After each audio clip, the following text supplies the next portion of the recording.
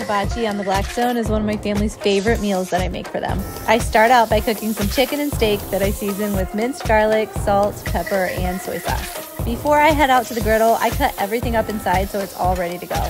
On the other side of the griddle, I melt some butter and then I start cooking my zucchini. I also season that with salt, pepper, and soy sauce. Next, I start cooking some sliced mushrooms and some green onions. I drizzle on some more soy sauce and then I add on some sesame seeds. Once the meat is done, I remove it from the griddle and cover it with my cooking dough. Then on that side of the griddle, I add on some sesame oil, some cooked steamed rice for my family, and some steamed cauli rice for myself. I throw some butter and some soy sauce on it, and then I make a hole in the middle and start cooking some scrambled eggs.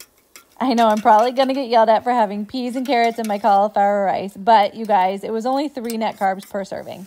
Once the eggs and rice are done, I take everything off the griddle and then we chow down. This meal is so delicious.